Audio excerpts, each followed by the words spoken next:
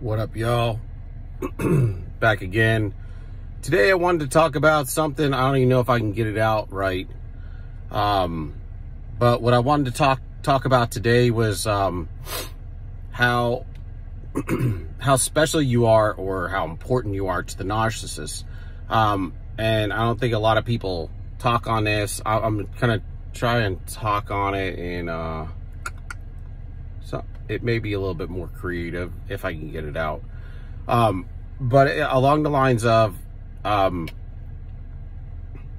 that if you're grade A supply, if you were grade A supply, which, like I said, you don't ever want to be grade A supply, you always want to come off that. But if you were grade A supply and you left the narcissist, or you got discard from the narcissist, we all know the narcissist is impulsive. So, you know, even if you were discarded, it doesn't mean that they know what the heck they're doing.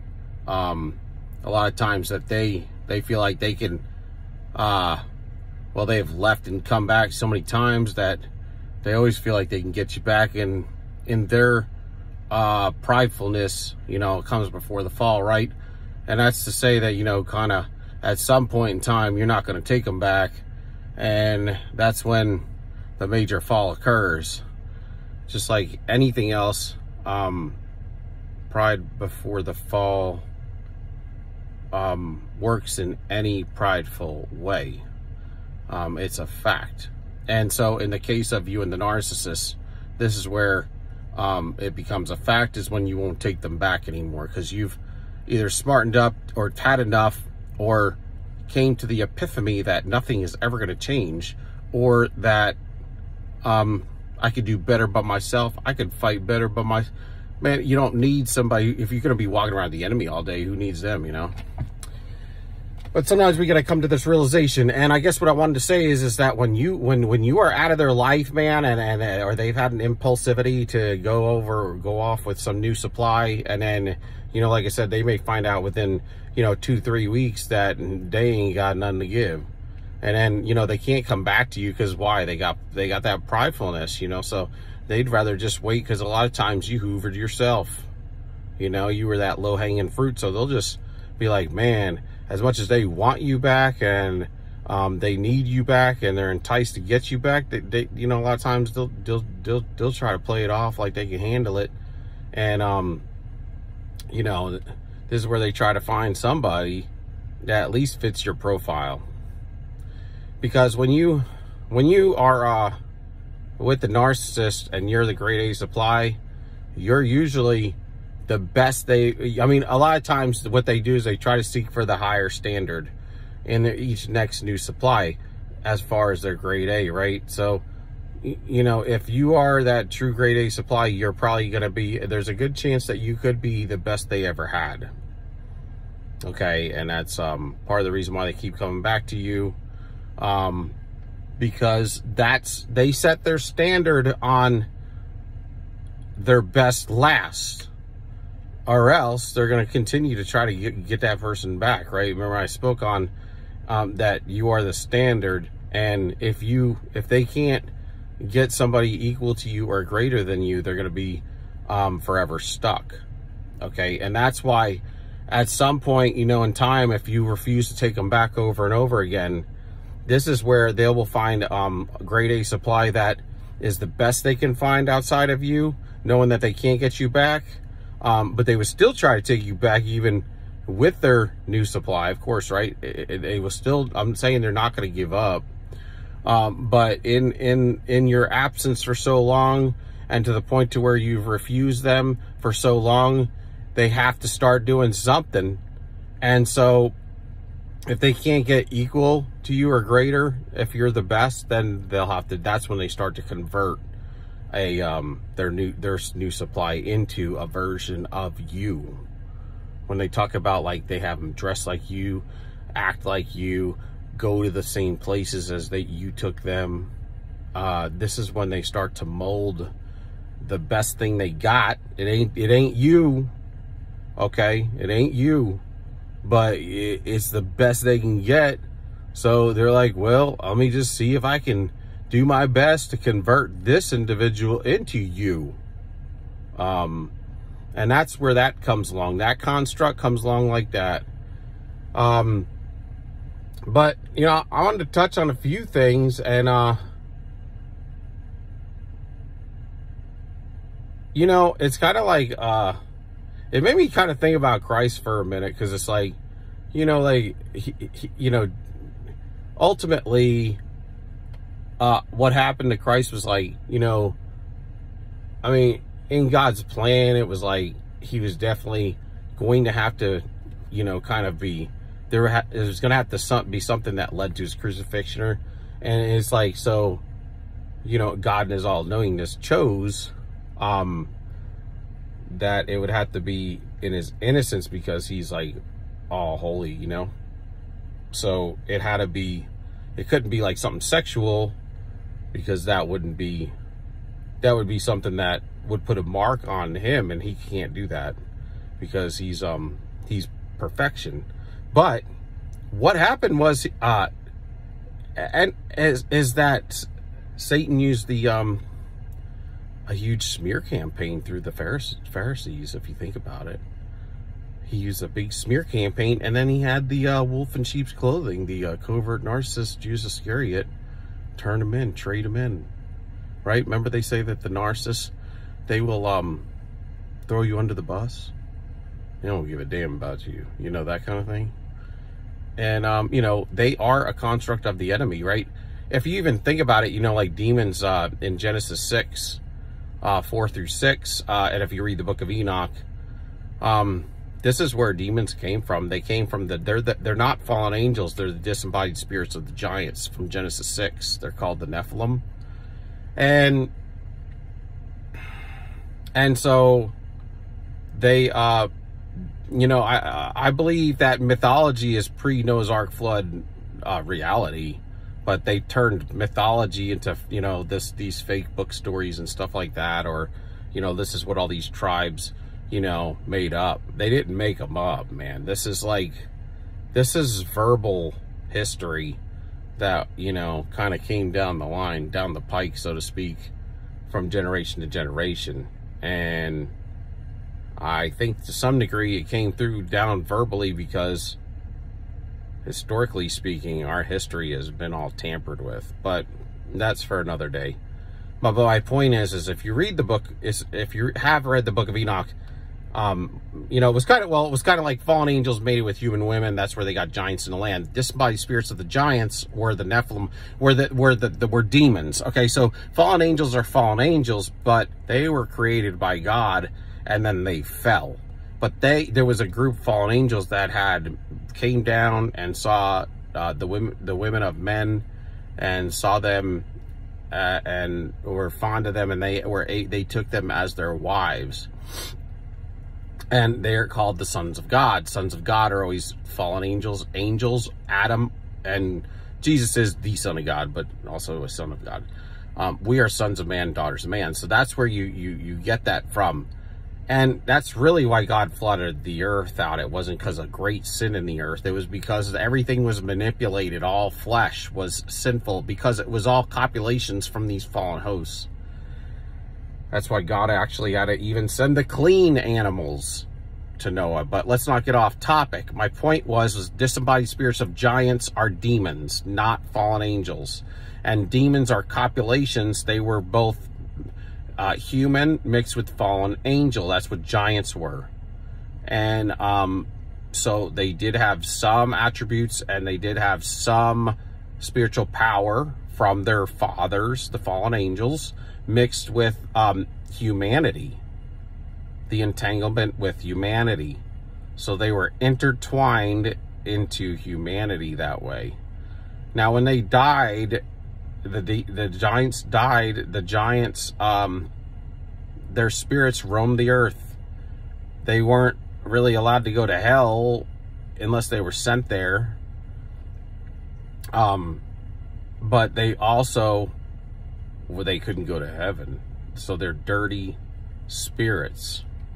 And it talked in the book of Enoch. I mean, I don't know how much you can vet it, but it is in the Ethiopian canon. So it says something. And the book of Jude, and all real throughout the Bible, they use the book of Enoch, and it's almost word for word.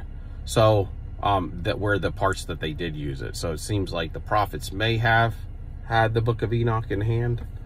But nevertheless, I think there's at least some vetting of this book, quite a bit of it. But it talked about during that Genesis 6 time that they always had evil in their heart all the time, these giants and these Nephilim. And this is where they had taught man and woman all these different sinful deeds, from weapons of war to, you know, wearing like sexual stuff and makeup and eye makeup, all kinds of stuff. Okay. But my point is they were corrupt, like continually, always. And, you know, that's the seed of the serpent. You know, the seed of Satan. You know, these are the real true, this was like the true bloodline of the enemy, literally. So this is what demons are, and demons are in these individuals that you are dealing with. And so when you're dealing with individuals of this nature, they are always continually evil. I mean, you can't tell me one good deed that they've really done for you that hasn't been just cloaked under, you know, the coverage of goodness. And so,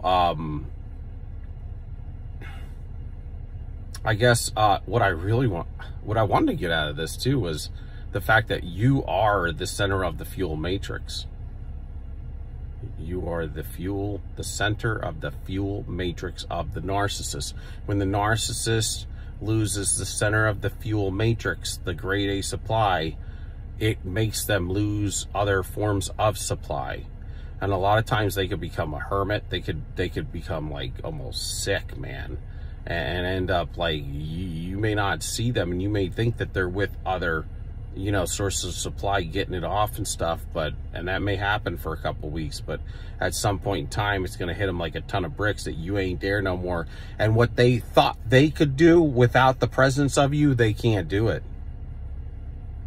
They can't do it, but they continually try to do this because they never learn, and they can never go inside. They can never introspect, right?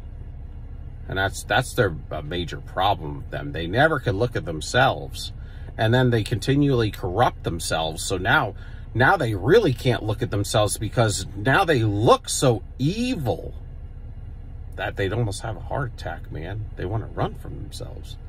And so it just continually molds into a big ball of worse running, you know? I don't even know if that doesn't even sound right, but I think you get the drift. And so when you're the center of the fuel matrix of the narcissist, they didn't realize how important you were, but it's very easy for them to forget these things, but it comes back to reality real quick. And, you know, when they can't find that grade A supply or that replacement that's as good as you or better, they're totally screwed. Because, you know, technically when you look at the narcissist, they're actually searching for perfection.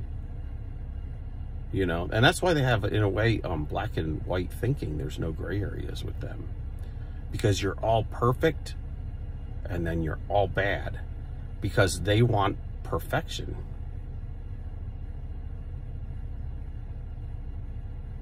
And that's, you know, an interesting point in itself. But when you're the center of the fuel matrix, what they like and what they're missing now, and this is not that it's good and it's not where you want to be, but the fact of the matter is we're just kind of defining things and talking about things. And yeah, maybe I'd be jumping from top to topic right here, but I still want to get these points out, whether they mesh together or not.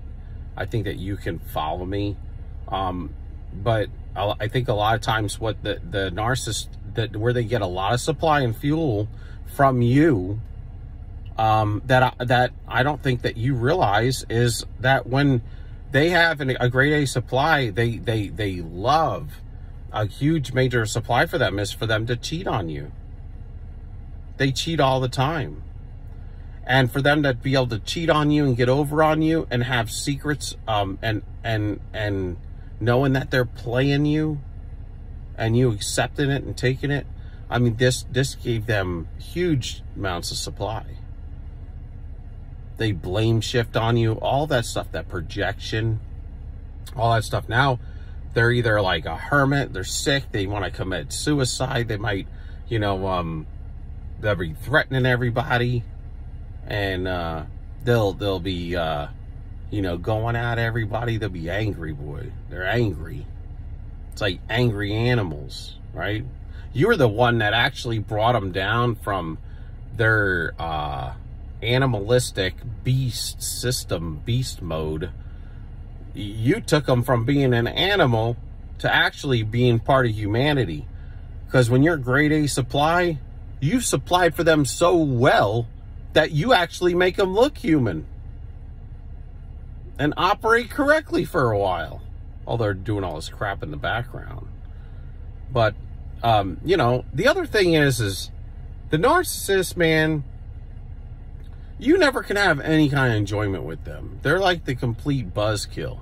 They're the complete, like, destruction of any kind of joy in your life. You know, at some point, you know, you do quit looking forward to, and ahead to the future. You know, part of your sick, you feeling sick all the time and stuff, and feeling depressed and stuff, is because you have nothing to look forward to.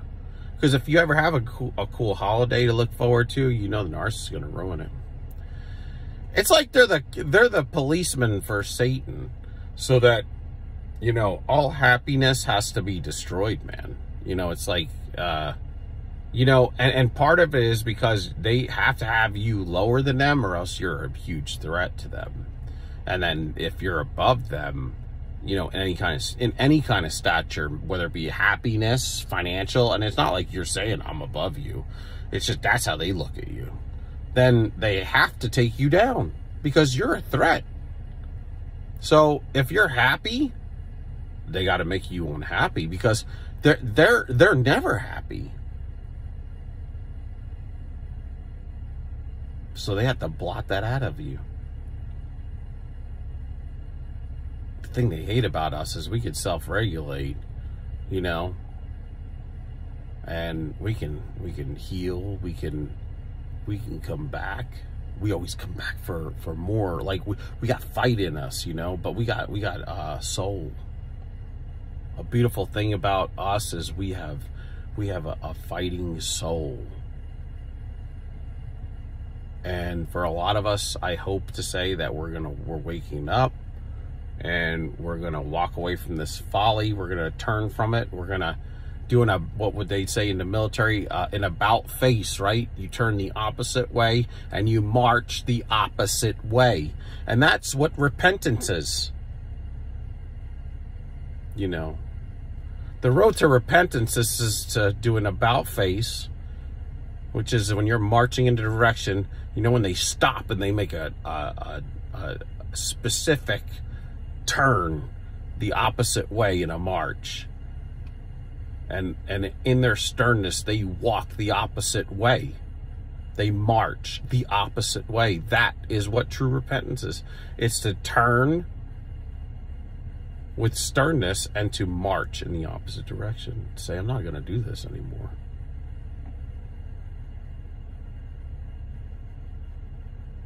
And so, I don't really know what my message is today, but it's a culmination of that you are the center of the fuel matrix when you're grade A supply. And when you walk away from the narcissist, they have other sources of supply, but they're going to lose some of them because they don't care about them, and then they're going to neglect them because they're trying to get you. They don't know what to do. But they can't really literally come back to you because they have too much pride. So they're going to hang out for a while. And then you're not going to come back because this is the last time that you've given them. You had enough. So then what's going to happen is now what's going to happen is you want them to give you a lot of time away because you're healing. You don't want them to come back. You don't want to talk to them. It gives you time to heal that trauma bond longer.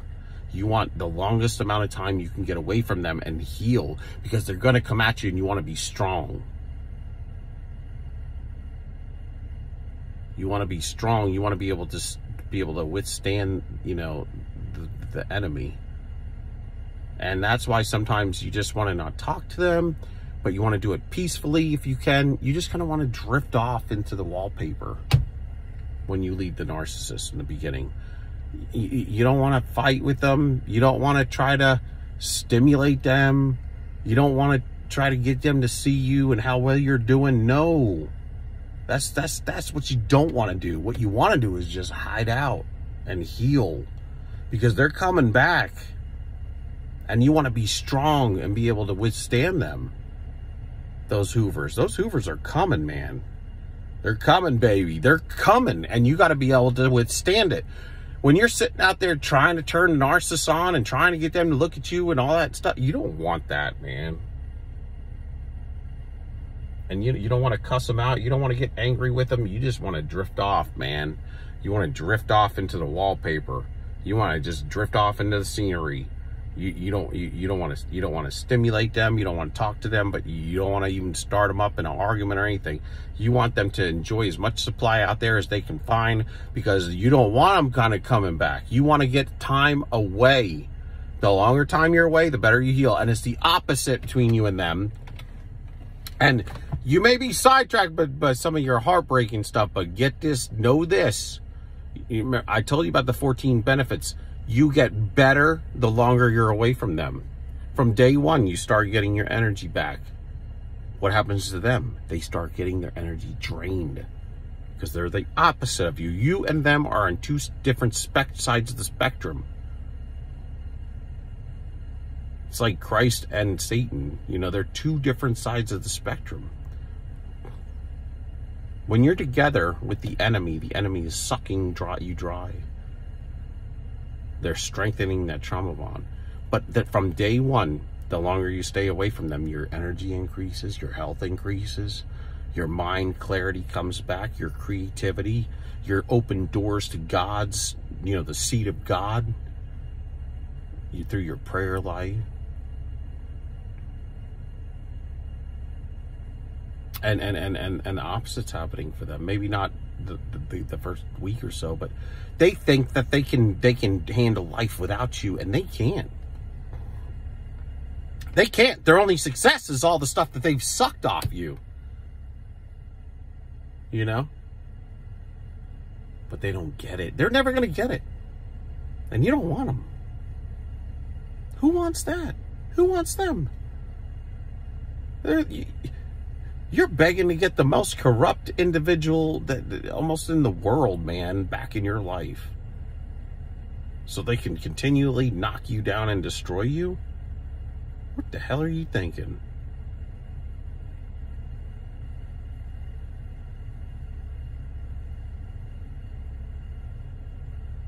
You gotta wake up, man, because, this is your soul, and this is where things get serious, man.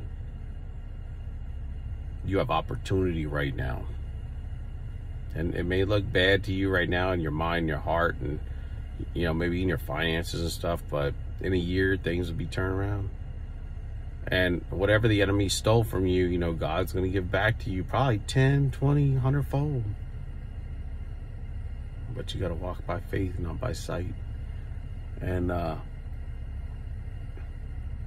determine that you're going to get through this. And you will.